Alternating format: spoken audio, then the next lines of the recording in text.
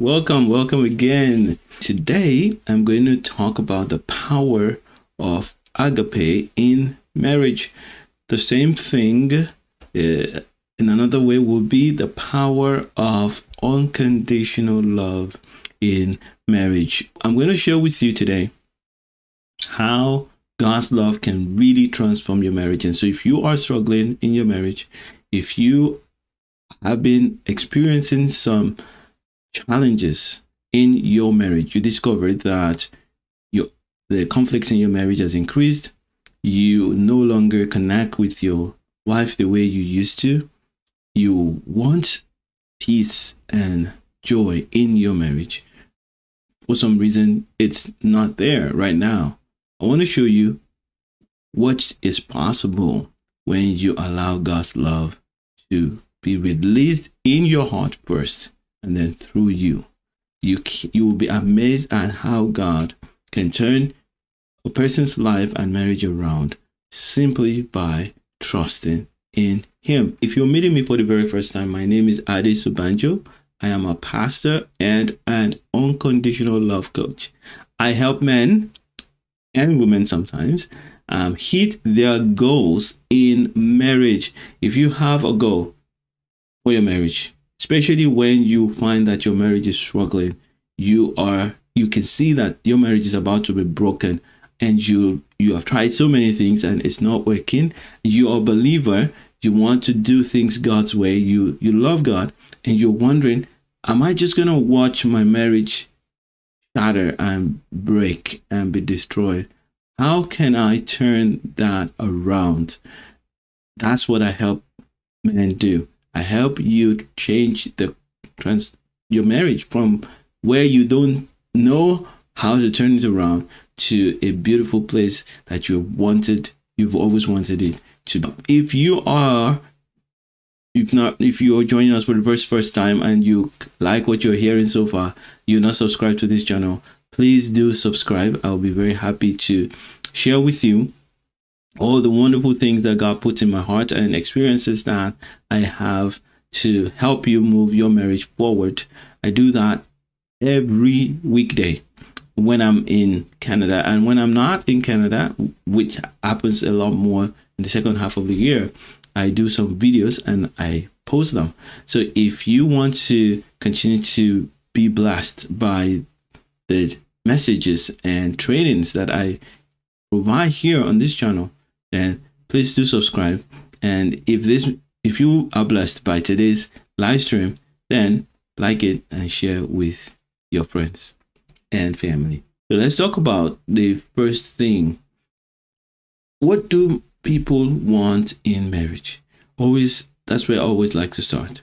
And usually when anyone wants to work with me, the first question, the first set of questions I ask them, one of those is, what would you like to see 1 year from now if you can work with me? And I get various answers. Here are some of the common ones. Usually when men come to me, they are in danger of losing their marriage. And so I always I want my wife to be back home.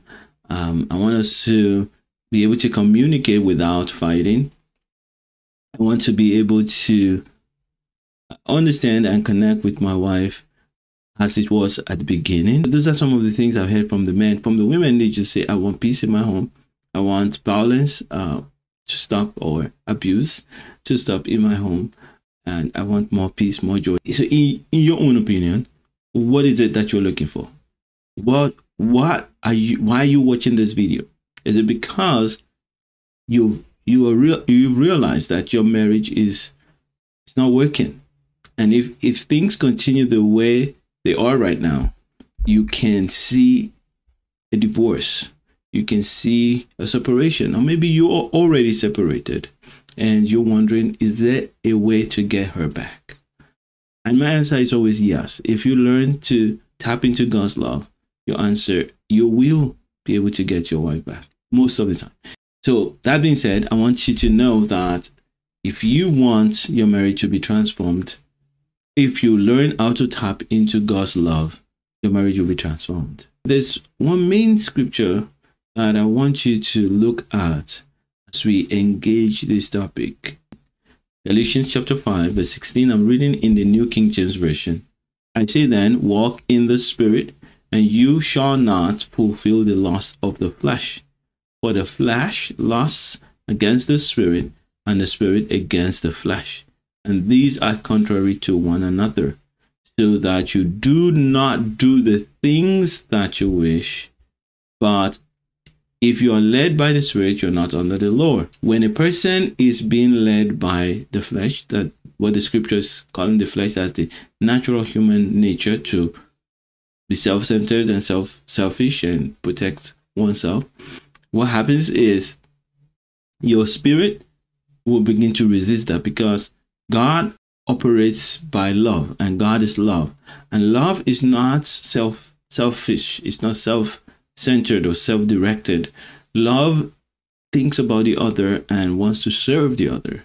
And so the flesh always lusts against the Spirit. That's verse 17 of Galatians chapter 5. The flesh lusts against the Spirit, and the Spirit against the flesh. So there's a conflict. The flesh will always fight against the Spirit, and these are contrary to one another. Why? What happens is that when you met with the Lord Jesus Christ, you became transformed and your spirit became renewed. Now your spirit wants to obey God and operate by love, but your mind, your experience, your feelings want to continue to protect yourself and be God. So you now have a conflict where you are doing what you don't want to do, what your spirit doesn't want to do. The real you is your spirit. So what your spirit doesn't want to do, your flesh, your natural tendencies will force you to do them. And then you begin to find, really not force you, ties you, and you find that the enemy, the devil, then works with your flesh to put you in bondage. And so you find yourself doing things that you don't want to do. That's why marriages struggle in the first place. So if we're going to fix a marriage, we need to find out where the problem is. So let's take a scenario where a husband says to me, there are many things that happened to us when we got married, and I was sometimes very disconnected. I just focused on my work, and my wife complained that I was disconnected, that she didn't feel that I loved her, and I would say one or two things, and sometimes I didn't even care. But then one day I discovered that she stopped complaining, and she doesn't talk to me anymore in the house, and she doesn't respect me, and when she comes home, she's just cold. And I think the marriage is going to break. How can you help me with that? Now, when I hear something like that, I want to say, where is the problem coming from? The problem comes from the flesh. So he was acting in the flesh, she's acting in the flesh. So natural, selfish lifestyle that Christ delivers us from, they are acting like that. And so there's a clash of the flesh, and both of them have reacted. So she was trying to repair the marriage for years and years, and he didn't listen. And then she got tired of it. He decided to also protect herself and act in the flesh. Yeah, if a man gets filled with the Spirit of God, filled with agape, he would, this is what happens. He is now able, by the love of God that's in his heart, to, number one, deal with his own hurt that made him to treat his wife in such a shameful manner, disconnecting from her and not recognizing her pain. He begins to see that. Then when the love of God fills a man's heart, he also sees why she's reacting the way she's reacting. He can see the pain that she's going through. He feels and empathizes with her rather than just angry that she's not respecting him. The love of God makes him to see her pain. And that's the two things. And then the third one is that the love of God then enables him to see how to relieve her from the pain. You don't need her to change before you start changing. This is what God's love does in your heart. It makes you to see how much God loves you, and it makes you to begin to really focus on becoming more like God wants you to be, regardless of who triggers you or not. That's it for today. If you have any questions for me, go ahead and put in the comments, in the chat. I will be happy to answer your question. Now, if this has blessed you in any way, please don't forget to like the video and share it with others who will be blessed by it. And if you are subscribed to the channel, thank you for subscribing. If you're not, then go ahead and subscribe to the channel. Continue to love like Jesus and make mega impact. Right? Bye for now.